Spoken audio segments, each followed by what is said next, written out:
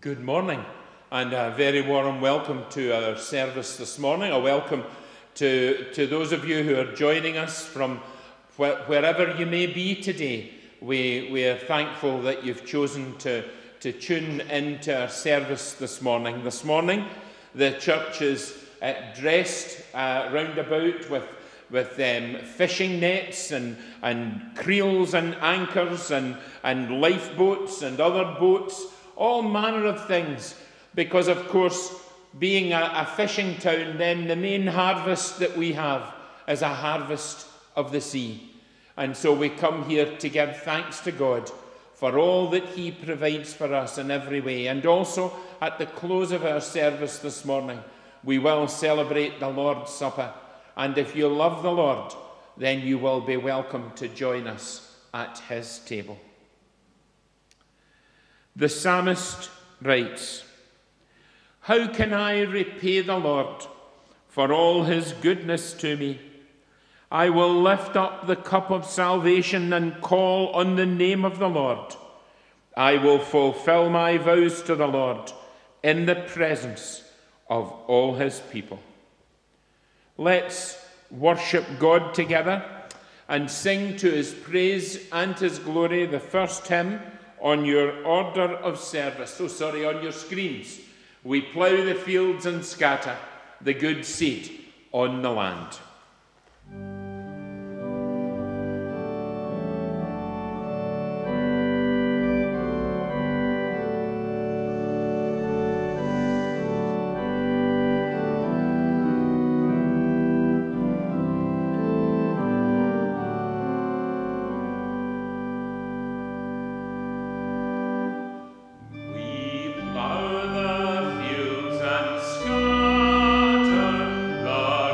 See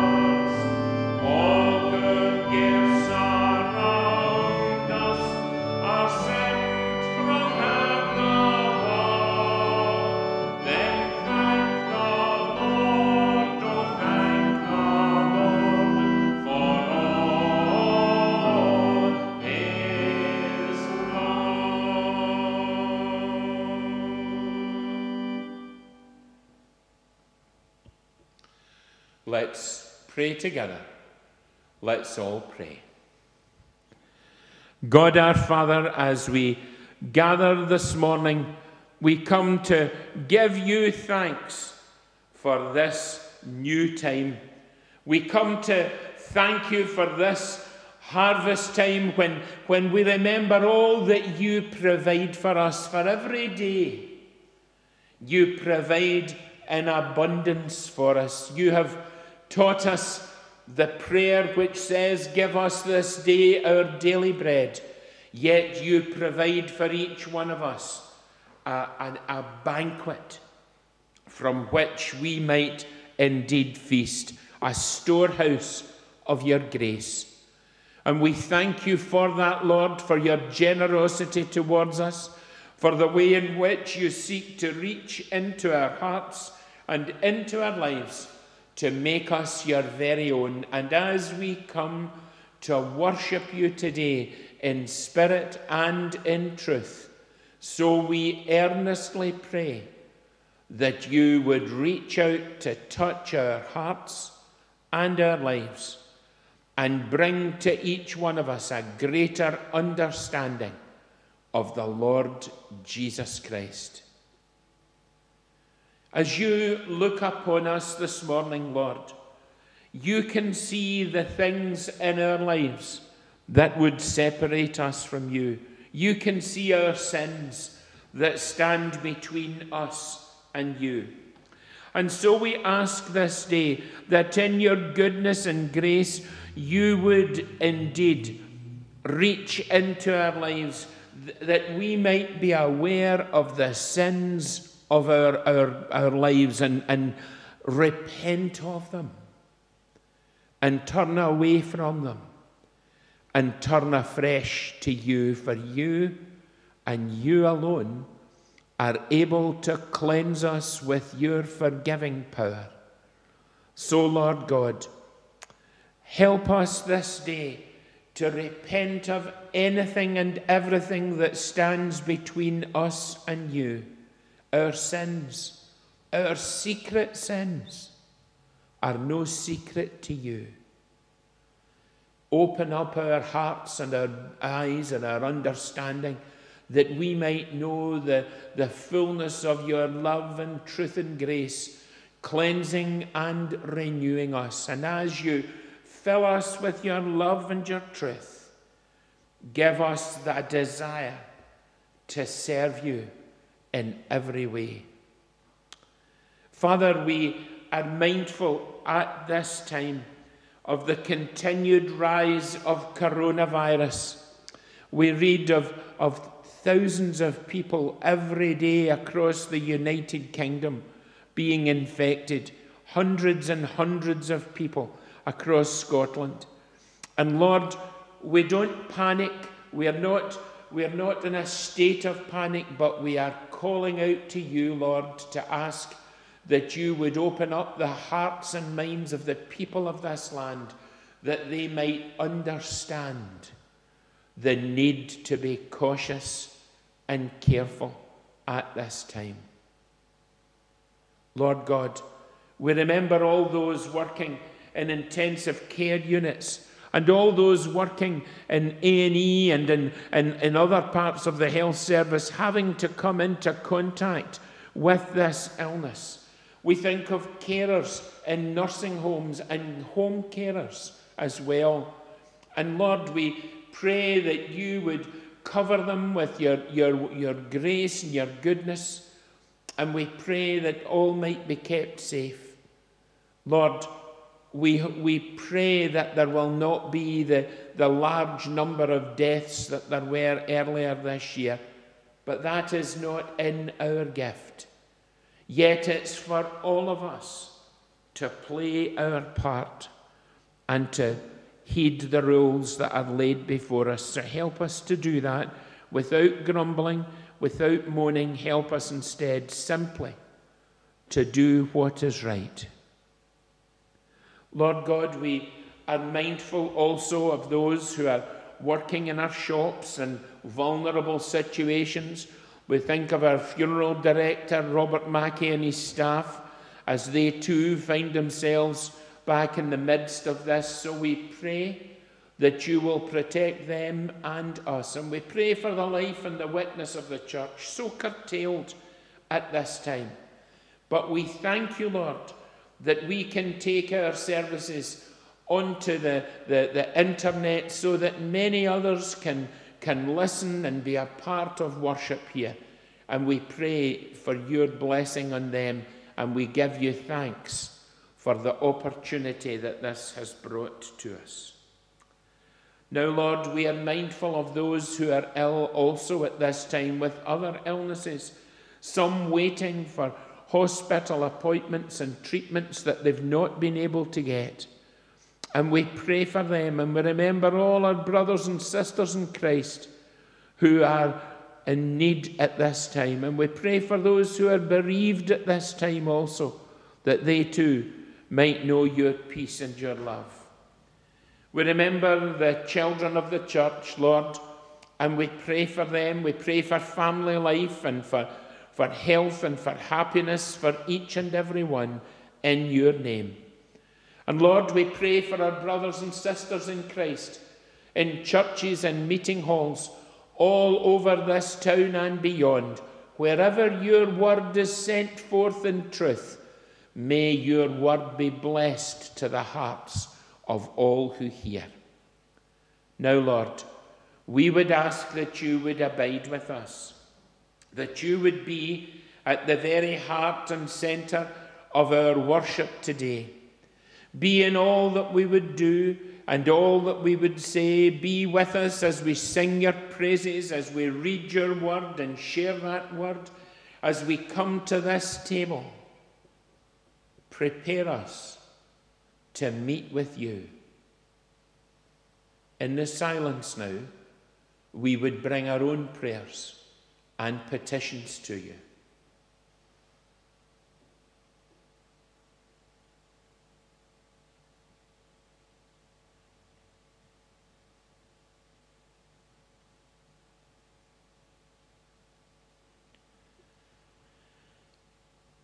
Lord, you hear all our prayers whispered and our hearts spoken out loud. Hear these, for we ask them in Jesus' name. We pray for those who guard us and keep us, those who are in authority over us. May they all be guided by you and not by the things of men. For we would ask all of this in and through the precious name of Jesus Christ, your Son, our Lord, who taught us to pray together as one family and to say, Our Father, which art in heaven, hallowed be thy name. Thy kingdom come, thy will be done on earth as it is in heaven. Give us this day our daily bread, and forgive us our debts as we forgive our debtors. And lead us not into temptation, but deliver us from evil. For thine is the kingdom, the power, and the glory forever. Amen. We turn now to God's Word, and our scripture reading this morning is taken from the New Testament. This morning we read from 2 Corinthians at chapter 9, and we read from verse 1. 2 Corinthians chapter 9, reading from verse 1. Hear the word of God. There is no need for me to write to you about this service to the saints, for I know your eagerness to help, and I have been boasting about it to the Macedonians, telling them that since last year you in Achaia were ready to give, and your enthusiasm has stirred most of them to action. But I am sending the brothers in order that our boasting about you in this matter should not prove hollow, but that you may be ready as I said you would be. For if any Macedonian comes with me and finds you unprepared, we, not to say anything about you, would be ashamed of having been so confident. So I thought it necessary to urge the brothers to visit you in advance and finish the arrangements for the generous gift you had promised. Then it will be ready as a generous gift, not as one grudgingly given. Remember this: whoever sows sparingly will also reap sparingly, and whoever sows generously will also reap generously. Each man should give what he has decided in his heart to give, not reluctantly or under compulsion, for God loves a cheerful giver. And God is able to make all grace abound to you, so that in all things, at all times, having all that you need, you will abound in every good work. As it is written, He has scattered abroad his gifts to the poor. His righteousness endures forever. Now he who supplies seed to the sower and bread for food will also supply and increase your store of seed, and will enlarge the harvest of your righteousness. You will be made rich in every way, so that you can be generous on every occasion, and through us your generosity will result in thanksgiving to God. This service that you perform is not only supplying the needs of God's people, but is also overflowing in many expressions of thanks to God, because of the service by which you have proved yourselves. Men will praise God for the obedience that accompanies your confession of the gospel of Christ, and for your generosity in sharing with them and with everyone else. And in their prayers for you, their hearts will go out to you because of the surpassing grace God has given you. Thanks be to God for his indescribable gift. Amen. And may the Lord add his blessing to this reading from his word, and to his name be all glory and praise. We would sing the hymn before the sermon, "Come, ye thankful people, come," and the words will be on your screen.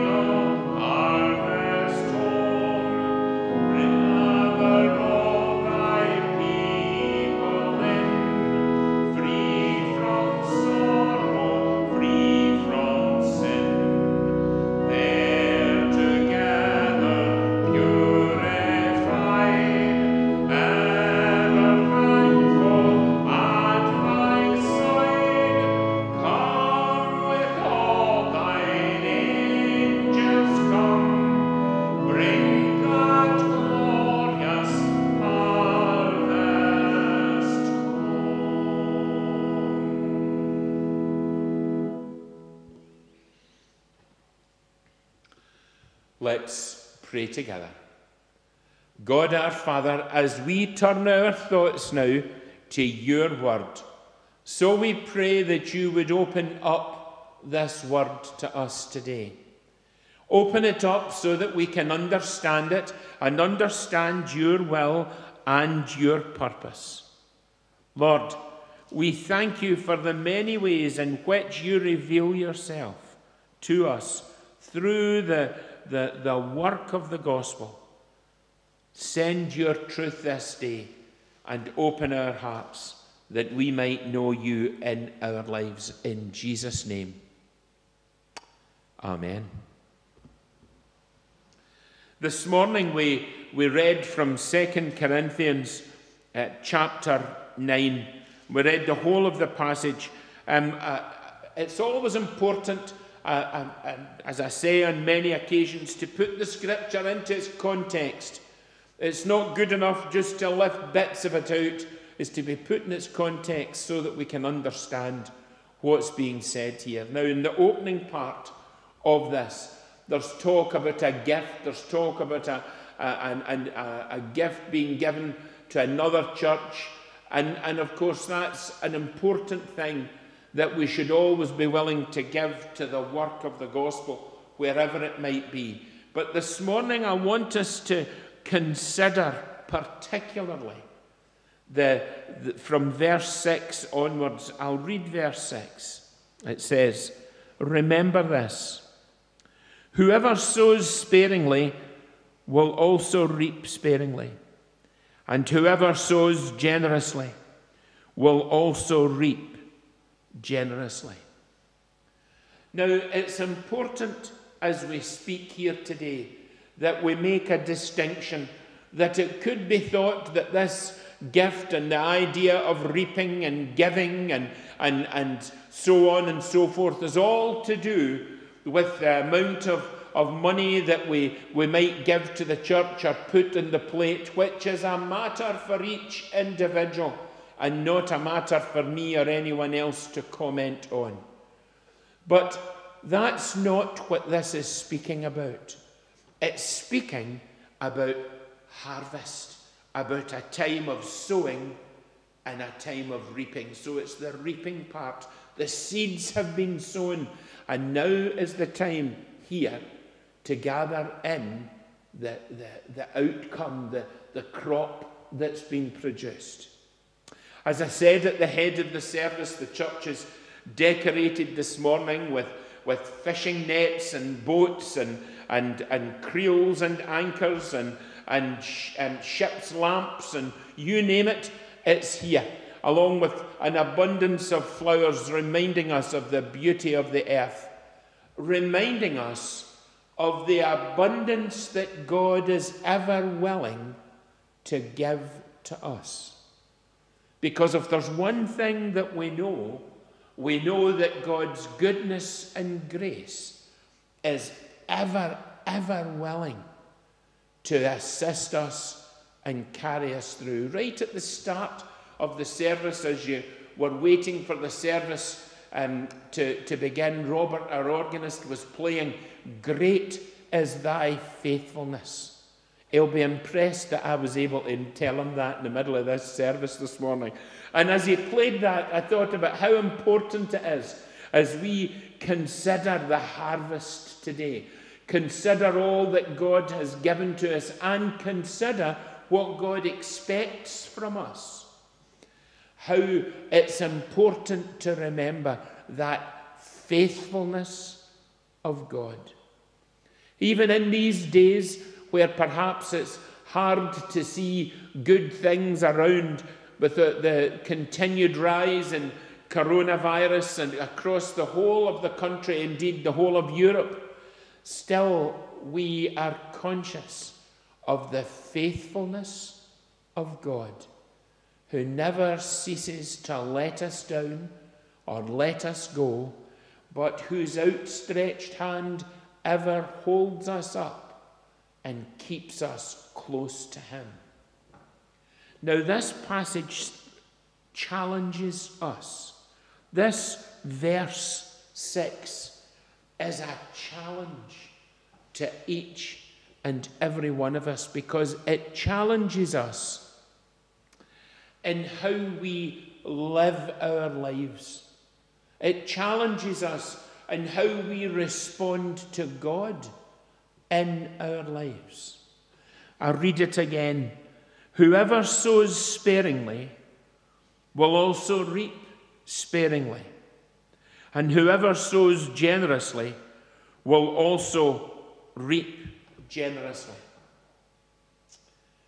My father's grandfather was a gardener, and he grew roses. He was a gardener in a big house in the village where we lived.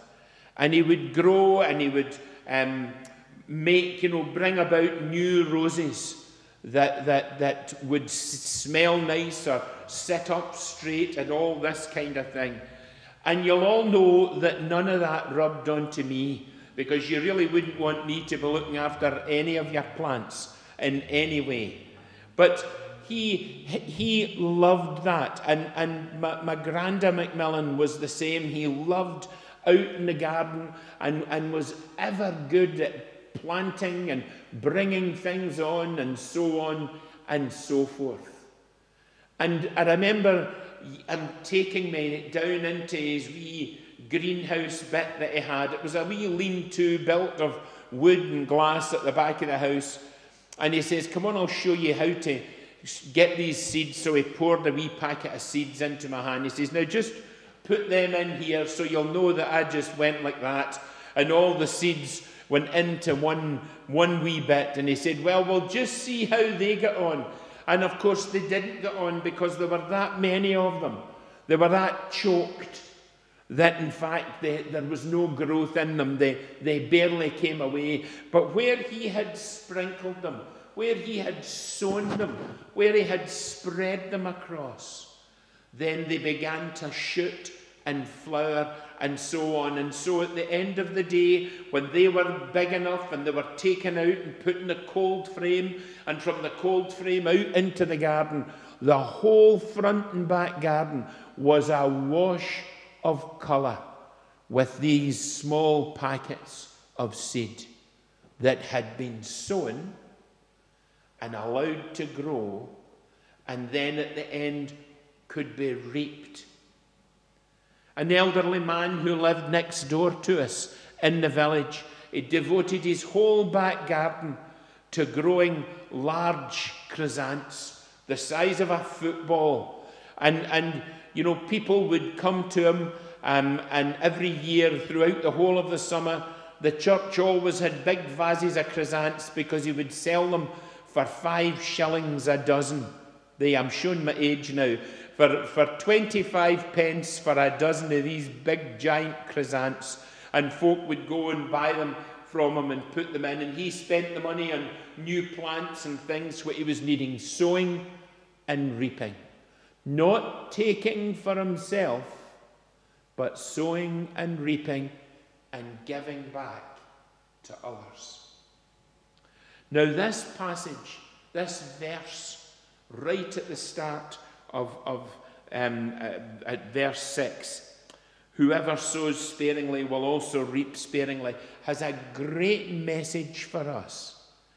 Because not only is it speaking about physically planting and so on and so forth, but it's about our Christian life. It's about what we do with the faith that is within us. It's about whether or not we are willing to speak the name of Jesus Christ and spread that name abroad. Or whether or not we're perhaps ashamed of that name in some way, and so we want to be silent about it. Perhaps it's not shame, perhaps it's we feel ill-equipped to speak about Jesus, to say anything about him. But the greatest thing that we can ever say about Jesus Christ is that he is our Lord and our Saviour. That's the greatest thing that we can confess, because by saying those words, we show ourselves to belong to him. And in the belonging and in the saying of those words, we are casting the seed of faith far and wide.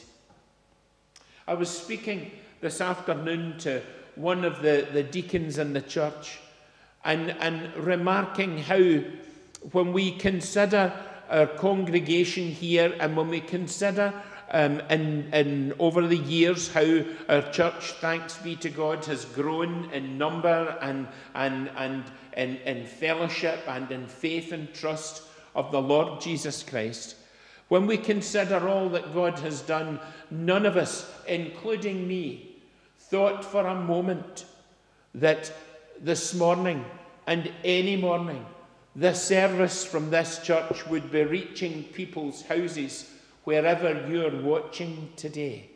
None of us thought that. Indeed, at the start of the pandemic, we did not have the equipment that would allow us to do that, and yet within a week it was made available. And recently made available in an even greater way.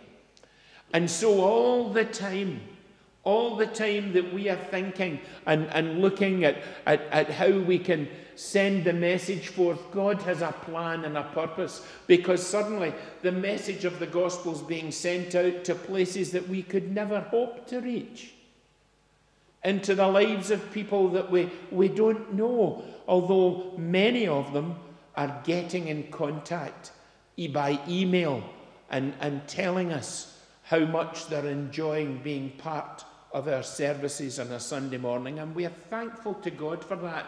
Not for our sake, not for the sake of the Congregational Church here in Peterhead, but we're thankful to God for their sake, that the Lord's blessing them in that way and is also blessing us. What we sow, we can also reap. So if we sow strongly the message of the gospel, then that means that we will have a harvest to bring home. A harvest of souls for the Lord Jesus Christ, because that is the purpose of the church. The purpose of the church is to send forth the message of truth to the saving of souls. Not everyone would agree with that statement, because some folks will think that there's no need to be saved. But of course there's a need to be in Christ. When we use language like that, when we speak about being saved, what is it that we're talking about? We're talking about being born again. We're talking about the start of a new life in Jesus Christ, where our old life comes to an end because we accept the Saviour into our hearts and into our lives. And the moment that we accept Jesus Christ into our lives change. And if they don't change, then that means that maybe we're kidding ourselves on.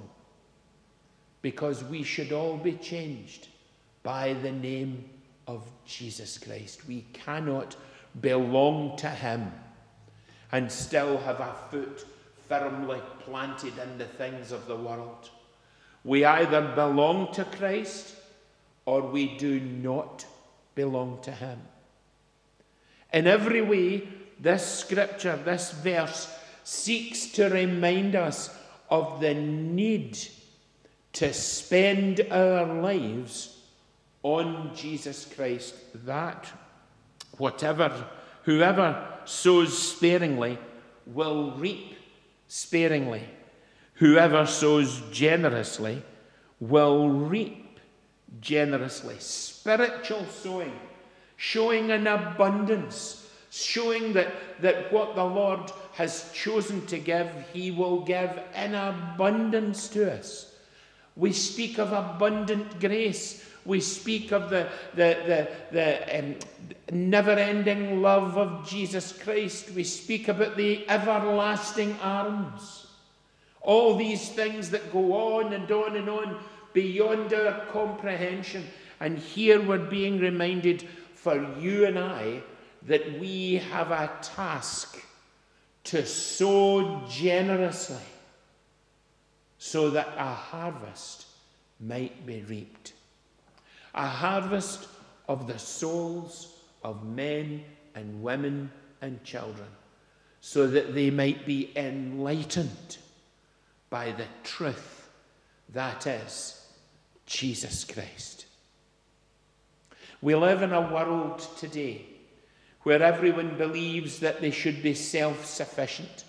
We live in a world today where people are interested in many places only in themselves and what they can get for themselves. And the scripture takes that message that the world has and it turns it upside down and inside out, and it says, sow generously so that you can reap generously. Give out the message of truth. Show that you belong to Christ. Live the Christian life so that in every way it becomes absolutely visible to everyone. It says in verse 7, each man should give what he has decided in his heart to give, not reluctantly or under compulsion, for God loves a cheerful giver. Now, we're often told in churches in Scotland that we're not very cheery looking, that we've usually got dour faces as we're sitting in the pews. And, that doesn't mean that our hearts are not jumping within us.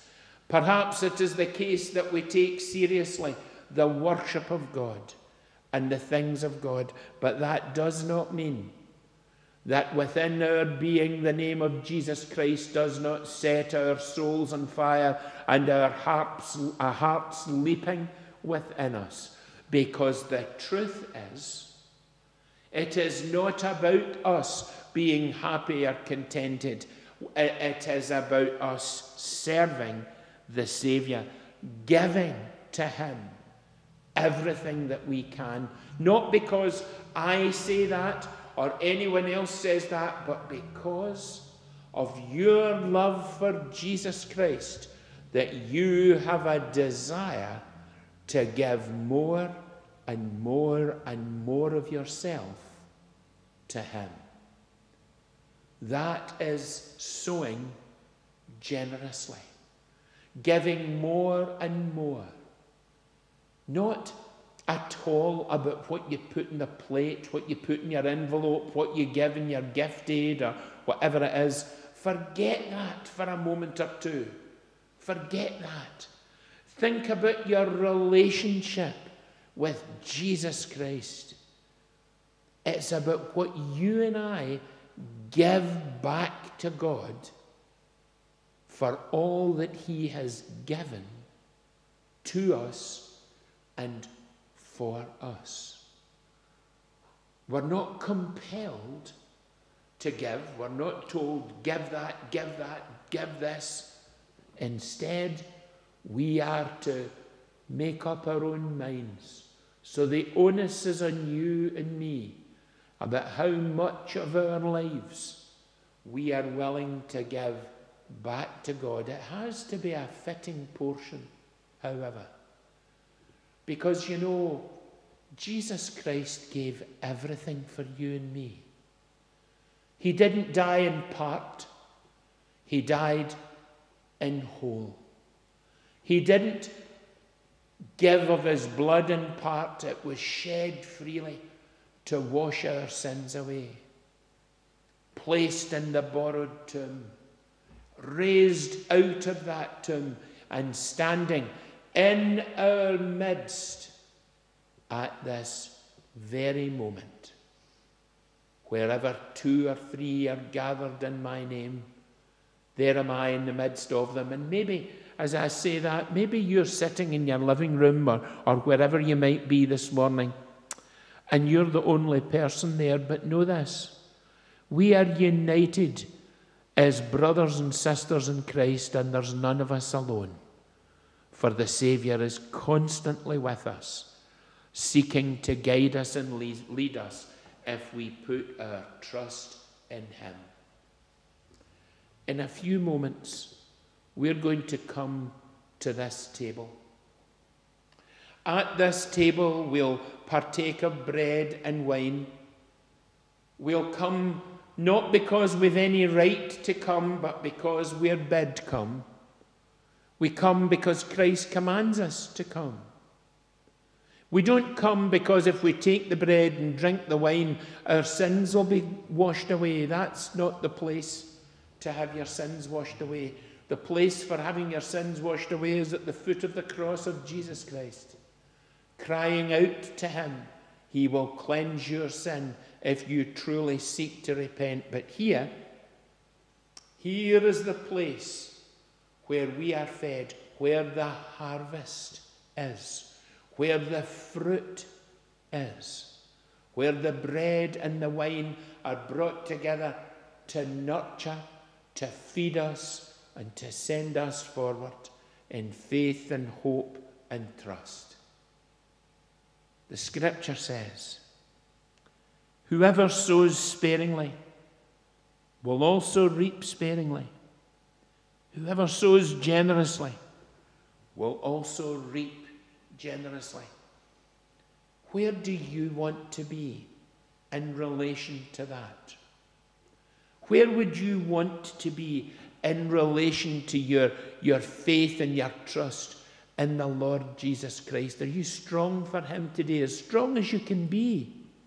That's what we're being asked to be strong for Christ, so that when we speak of him, when we share him, when we sit down in our homes and pray, when we get up and go out and talk of him, that the name of Christ is sent forth and that others believe upon that name to the saving of their souls. That's not a task for the minister and the deacons. That's a task for each and every one of us who calls ourselves a Christian, who believes in the Lord Jesus Christ. As we come to this table today, we don't come in doubt. We come believing. We come trusting. We come waiting on the Saviour to satisfy our needs. Each one of us has the opportunity to satisfy the needs of others by sharing forth the good news of the gospel of the Lord Jesus Christ. Not sowing sparingly and reaping sparingly, but sowing generously, giving of our all, that many might hear the name of Jesus and be saved. Shall we pray together? God our Father, we thank you that your word promises a harvest of souls. We thank you, Lord, that you have called us to work in the fields of this world, to work in the fields of life, to help spread forth and send forth the truth of the gospel.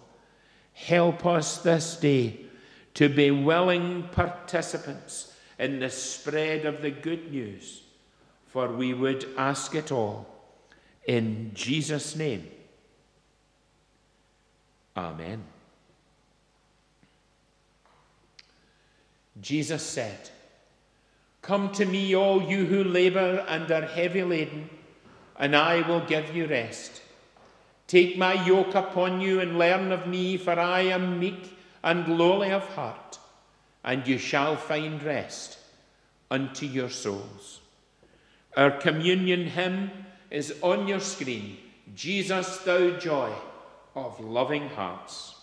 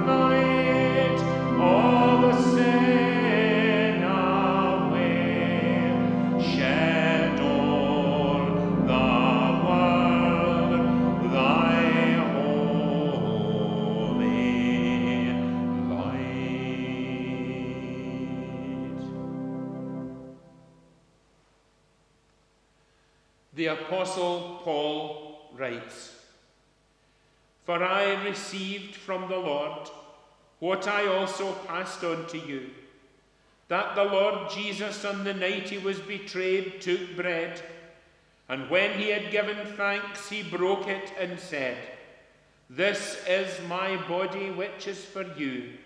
Do this in remembrance of me.'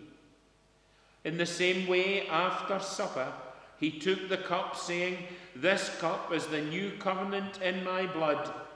Do this whenever you drink it, in remembrance of me. For whenever you eat this bread and drink this cup, you proclaim the Lord's death until he comes. Therefore, whoever eats the bread or drinks the cup of the Lord in an unworthy manner will be guilty of sinning against the body and blood of the Lord. And a man ought to examine himself before he eats of the bread and drinks of the cup. For anyone who eats and drinks without recognizing the body of the Lord eats and drinks judgment on himself." Amen. On the night in which he was betrayed, the Lord Jesus took bread, and when he'd given thanks, he broke it and said, "This is my body which is broken for you. This do in remembrance of me." In the same manner, after supper, he took the cup, saying, "This cup is the new covenant in my blood. Drink from it, all of you, in remembrance of me. For whenever you eat this bread and drink this cup, you proclaim the Lord's death until he comes." Let's pray together. God our Father, as we attend now to your table, we thank you that you have called each one of us to this place, and that in your goodness and grace you seek to feed us in accordance with your will. Lord, we are not worthy to come, yet you have bid us come, and so in obedience we do come to wait upon you. We pray, Lord, for those who will partake of this today, not only in this fellowship, but in other fellowships across this world. May all who break bread and drink wine this day know your blessing, your love, your grace dwelling within them. May we all be satisfied in Christ. For we ask it in Jesus' name. Amen.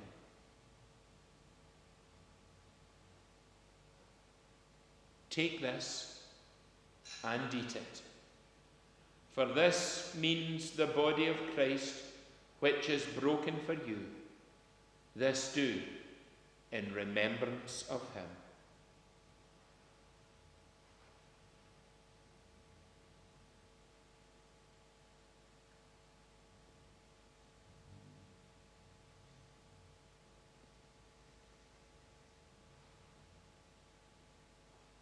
This cup stands for the new relationship in the blood of Christ. Drink from it, all of you, in remembrance of him.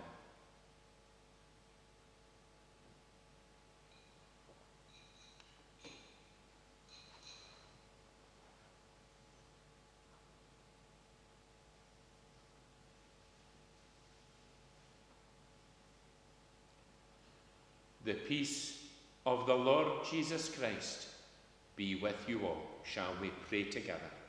God our Father, we thank you that by your grace we, each one of us, have been fed by you. Restore us, renew us, and send us forth from this place. Send us forth that we might indeed go forth to serve you in this land and this world. Help us to sow generously and reap generously of the truth of Jesus Christ. For we ask it all in his name. Amen. Our closing hymn for the morning, sowing in the morning, sowing seeds of kindness, sowing in the noontide, and the dewy eve, and the words are on your screen.